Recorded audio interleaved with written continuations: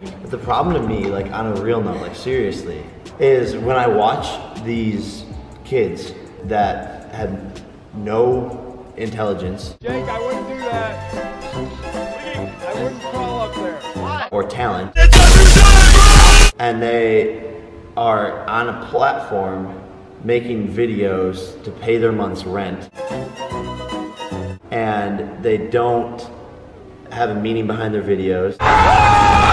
They're online roasting other people, trying to bring their brand down, defacing other people's names. Wow, you made $60,000 in a month, Brian? $60,000 for me is a bad day. I guess the problem is like these kids are like the scum of the earth with a audience watching them.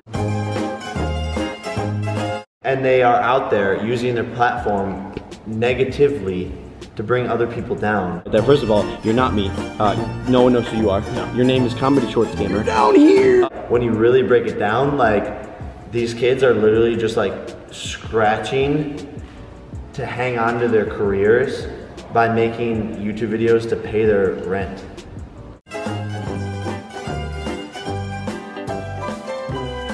They have no purpose or intention with their videos.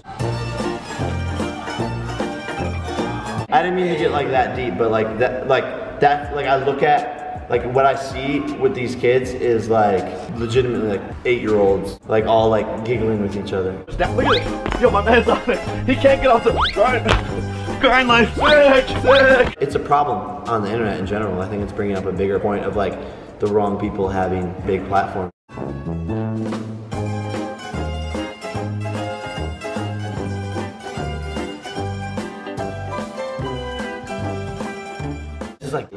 Like these feel like this and like it's like but like that but like what I like legitimately like all like